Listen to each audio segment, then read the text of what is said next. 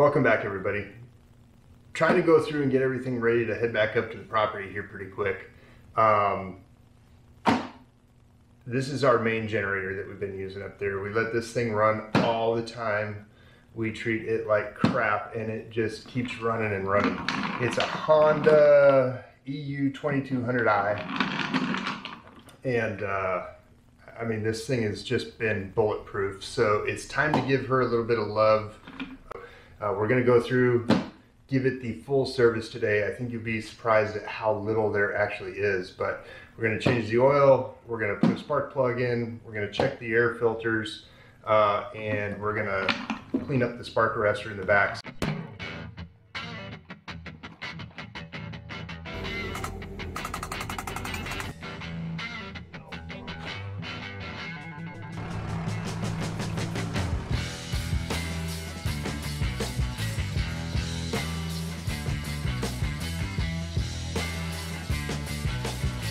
So let's get started. So I'm actually going to pull this side cover off first. So behind this side cover, you get access to engine oil and the air filters. Phillips head screw, flathead. Pop this open right here. This gets you into the air filters. Honestly, these are just foam filters. You don't really need to replace them. They can be cleaned up and washed. These are actually in really good shape, but I do have brand new ones. So what I'm gonna do is I'm gonna go ahead and step the brand new ones in, and then I'll be able to clean up this set, and we'll just have them as a backup set for later. So super easy. They come pre-oiled. Fit them back in there. They're just little foam filters. So that one is a little bit tighter foam, and this one's got a more open cell foam, more on the bottom. So slides right in, no big deal. Just like that. That's literally all you have to do to change the air filters. So we're gonna put that back together real quick. Like I said, you're gonna be really surprised at how quick this goes. Now you can see it's kind of dusty in here. I'm actually gonna grab my air hose here. While I've got this all open, I'm just gonna go ahead and blow it out real quick.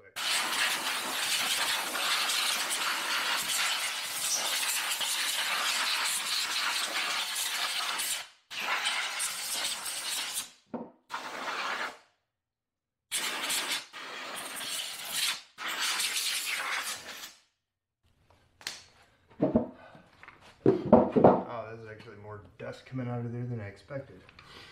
So if you watched my video when I repaired the pull string, you know right there at the end I did an oil change on this thing.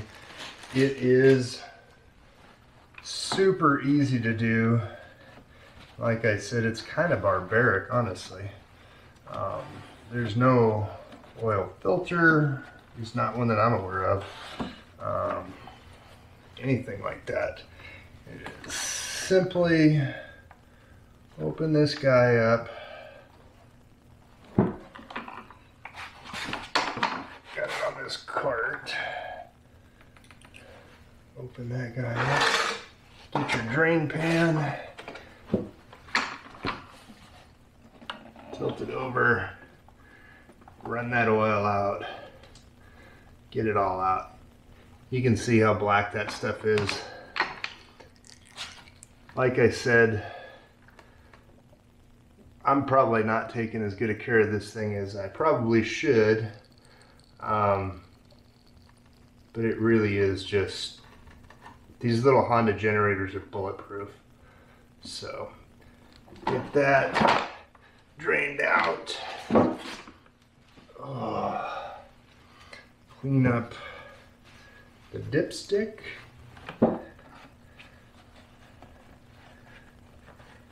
There we go. Open that up, make sure we don't have any oil that's gonna attract dirt later. And I'm gonna go ahead and fill it up with oil so that I don't forget, because that would be bad. All right, little funnel to get oil in there. Now, I'm putting 1030 in here. I believe that is what's recommended for this thing. But I'm sure you can get away with something a little lighter or a little heavier. Now, pretty much filling this thing up is, you fill it up until it overflows. So it'll be wanting to run out. There we go. So the oil will run right back up to the threads here, and it basically wants to just run out of the machine when it's full. So what I always do is I get it right to there. I tilt it back just a little bit, get my funnel, give it one little shot, just ever so much more.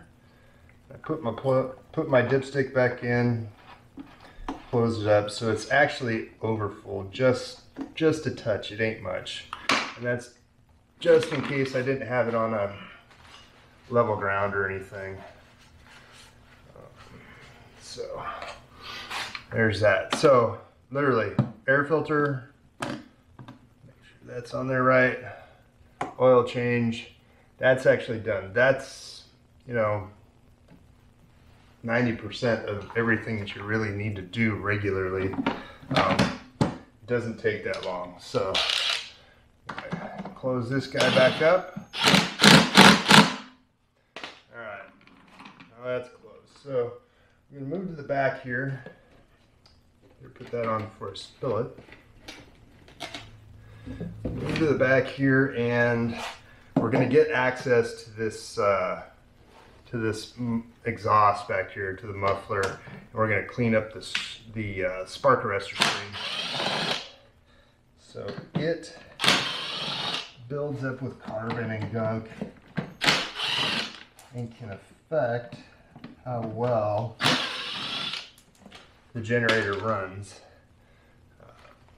Just like any internal combustion engine,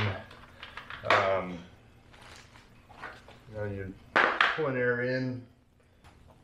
So like I was saying, internal combustion engine, they like to breathe. That means they got to breathe air in, breathe air out. The way they breathe it out is through the exhaust. So if with these little screens, they can get stuff built up on them. So unscrew this, pop off the screen, and we're going to clean that guy out. So we're going to check the gasket. Back here's the back of the motor, little exhaust gasket. Everything looks good, everything's all together, nothing too crazy. This is our screen. It's actually very clean. I somewhat expected it to be kind of nasty, to be honest with you. It's super clean, so just gonna clean this guy up and stick her back together.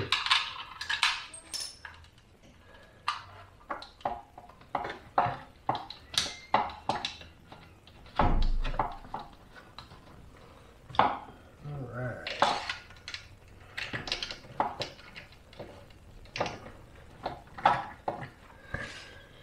3 bolts, they're all 10mm. Super quick and easy. And just like that, that's all you gotta do. Get this guy on there. Make sure everything seats down in there real good. Get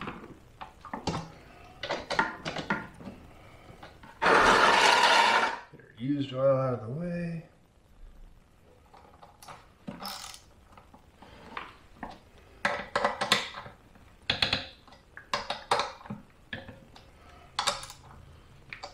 So,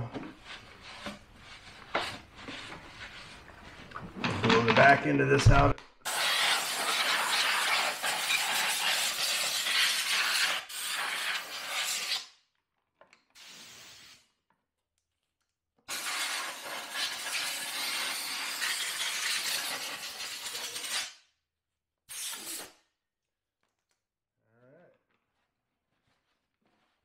Just like that. That is done. Put the cover back on. Re-secure it.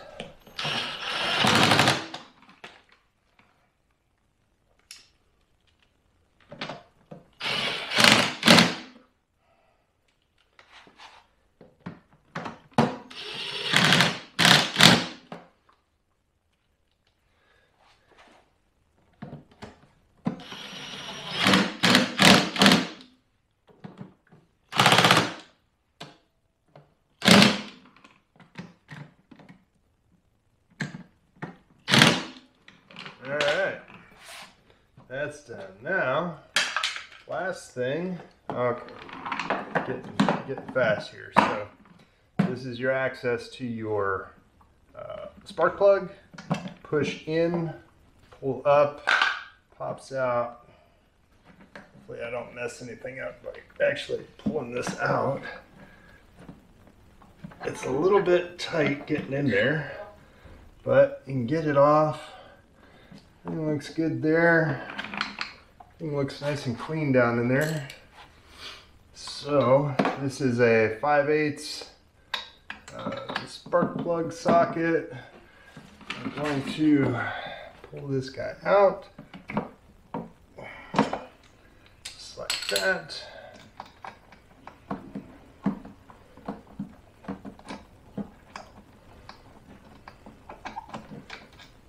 Alright. Now, pop that guy off. She actually looks really good. Yeah.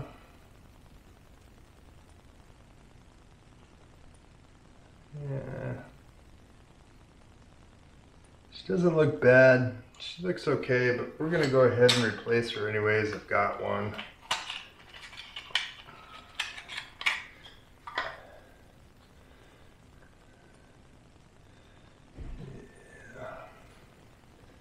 She looks good. I know that this plug works, so what I will tell you to do is to put it right back into the box, especially when you're taking a plug out that's good. Put it right back into the box.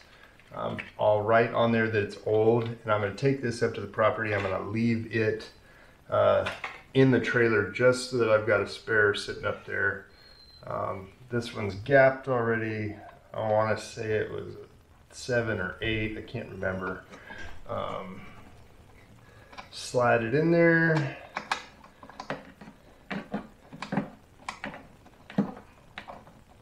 Get it hand tight. It does have a torque spec. I think it's like 8 something pounds. It's pretty light. I'm going to get it in and give it about what will be a half turn total past hand tight, because you want that crush washer to get in there, crush and seal the cylinder. This looks good. And put that guy back down on there. Slide the cover back in, snap it back into place. So now she's all put together. That's a full service. So oil change, air filters, spark plug, and the spark arrestor in the back. Super quick and easy. I don't know how long that took, maybe 5-10 minutes. Now we're gonna flip our choke over to choke, turn it to on. We're gonna set the cap to on. Actually heard it release right there. So, and give this guy a pull and see what happens.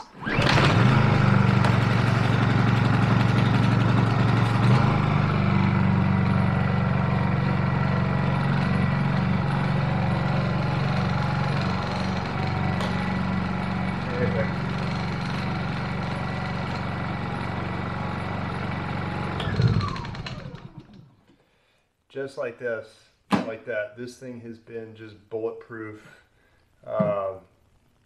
Probably 3 pulls is the most it's ever taken me to get this thing fired up. I can't say enough about these Honda generators. Problem is that they're expensive these days. I work in the construction industry on the maintenance side. I've always referred to Harbor Freight as Harbor Freight and Salvage because their stuff was junk. But the Predator motors, the Predator generators, all that stuff has come a long ways. And you may see us playing around with a Predator 3500 quiet run generator before too long. This may end up as a backup. But she's so reliable. I freaking love these things. They're quiet, dependable. I treat this thing like crap, and every time she always fires up. Honda 2200 watt quiet run inverter generator. That's all there is to servicing this thing.